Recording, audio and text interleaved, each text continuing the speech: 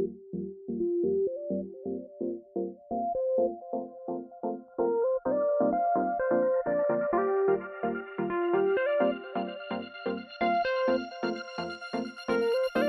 you guys, welcome back to my channel. So today is a blue day. I decided I wanted to do a look with one of my favorite colors, and I really hope you enjoy. So let's go. Okay, so before we get started, forewarning, this is my friend Fred. My face is all messed up right now, but we're gonna fix it. We're gonna work together and we're gonna fix it. Oh God. So the first thing I'm going to start off with is this from LA Girl. It's their orange corrector. I use it a lot. I have a lot of blue undertones, especially with my 5 o'clock shadow that my double chin always likes to show. So we're going to use it a little bit underneath, and then also use it a lot right here and right here to cancel out any like blue undertones.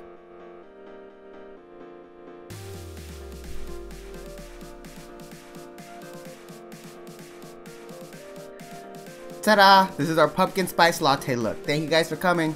Just kidding. So for foundation, I'm actually going to be using MAC Studio Fix Fluid in NW20. This is still one of my OG foundations. The reason why I like it is it's really easy to blend and it's easy to layer. So I'm going to be using NW20 and I'm going to apply it with Morphe G4 brush. I love these metal brushes, they're awesome.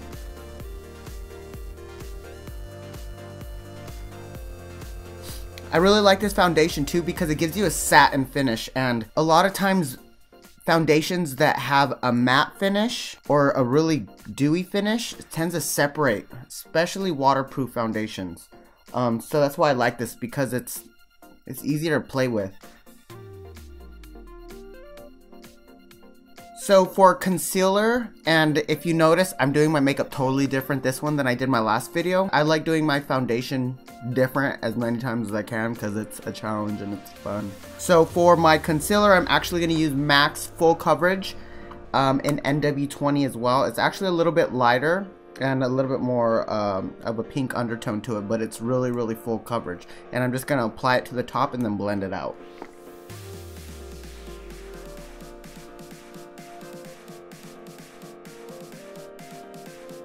So this is the foundation stick from Hot Makeup Professional, and I really like this color for contour, but if you look in the center, there is an anti-shine core stick, so if you're using it for foundation, it actually dries down the stick foundation, so it's not as creamy. A lot of foundation sticks tend to be really creamy, and that's why I like this, because it's more drier. So for me, it's perfect, and I'm going to be using it with a brush as a contour. So just all you need is a little bit, and then lightly apply it.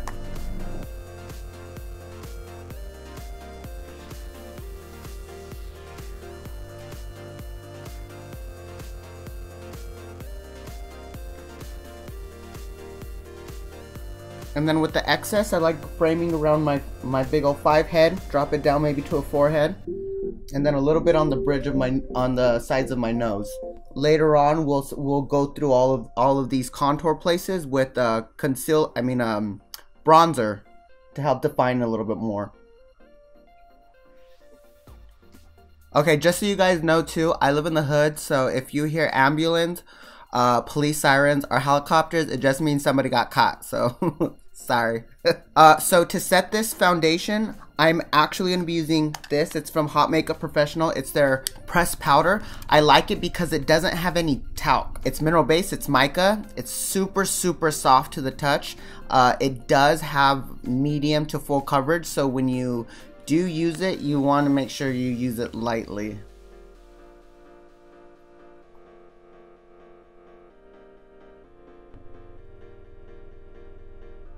Now to define my contour, I'm going to use Refined Golden from MAC. I've been using this for like 10 years. I love it. It's really good because it's really buildable with color. It doesn't go on really harsh.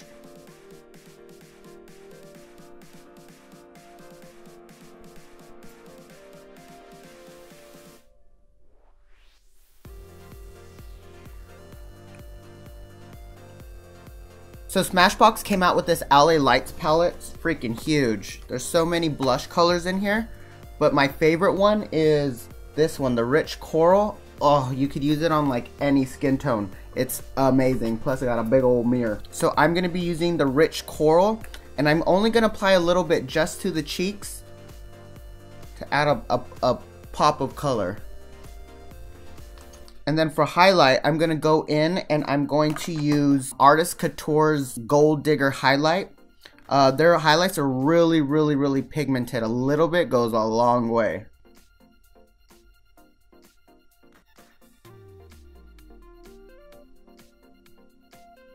I love this brush too. This is from Luxie.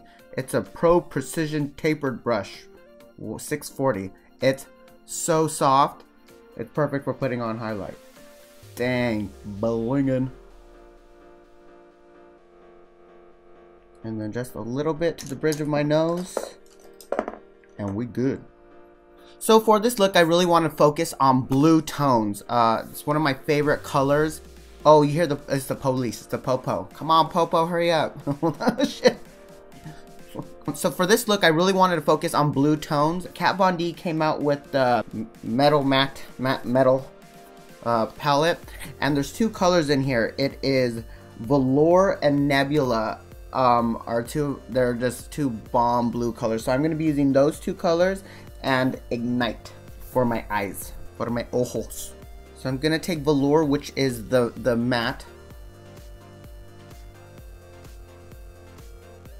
See, they're super pigmented.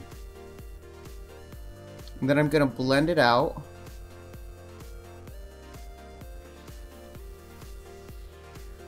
And then I'm going to go in with so that was Velour. Now I'm going to go with the Nebula, which is the metallic one, and I'm going to put it on the lid.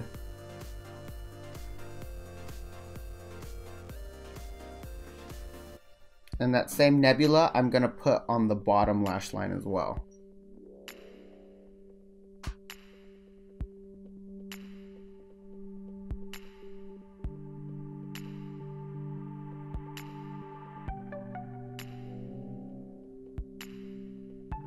Okay, so now for the inner ducts, I'm gonna use the color Ignite Me, and this is really gonna add that pop.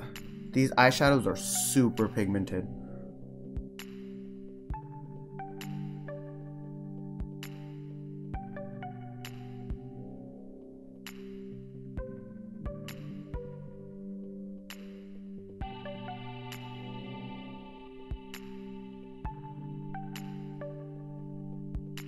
And now for the waterline, I'm going to use from Makeup Geek the color Mint, and it's from their Full Spectrum Eyeliner collection.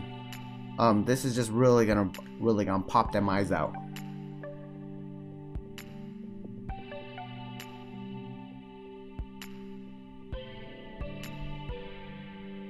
So now the lips. I'm going to be using, so I just got some of Jeffree Star's new stuff for his winter collection, and I really liked this liquid lipstick in the shade Deceased.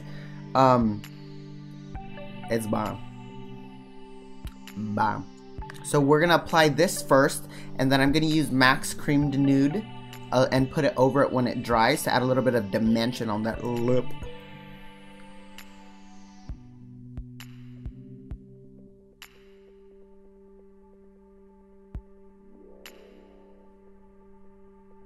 So now when Deceased dries down, I get a little bit of Cream de Nude from MAC, and then I apply it to the center, and it adds just a little dimension.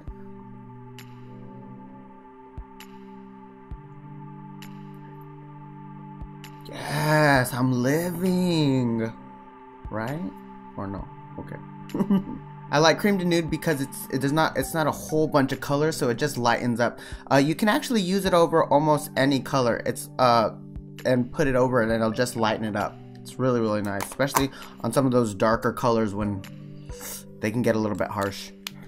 Next thing I'm going to be using is from a brand called the Brow Gal. This is their convertible brow kit too, and I really, really like it because you can use it wet or dry. So I like to spray it a little bit with Fix Plus before I apply it, and it goes on so smooth. Now whenever I do brows, I always start at the bottom and then I blend up.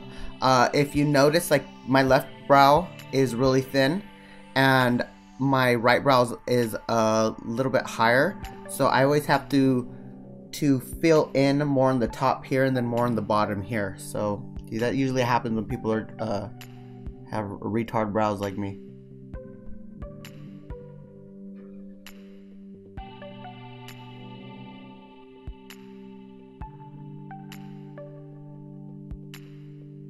So one of my favorite products, you'll probably see me use this on every video because I've never used anything that I like better, is the Tit and Scent from Hot Makeup Professional. So this is a brow gel. The reason why I like it is a lot of brow gels have metallic in them, so when they dry in HD and real close, they look really ashy. This has hardly any, so it's almost like straight pigment, but it lightens up the brows so they don't seem as harsh.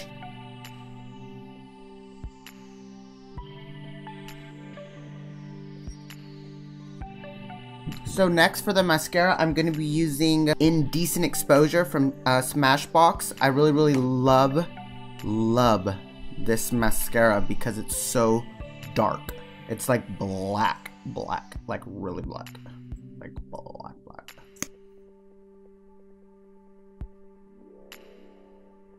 So to finish this look, I'm going to throw on a pair of lashes. I got these lashes at a regular, there are Ardell lashes and they're double stacked. I'm gonna have to find out which ones they are because I don't remember. I've used these bad boys like 15 times. I'm real careful and real cheap.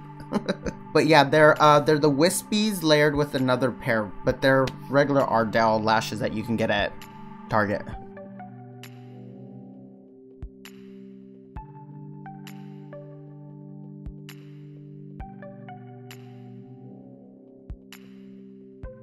And ta-da! Hope you guys like this look. I loved creating it. I love blue, so I try to use it as much as I can because it's a bomb color.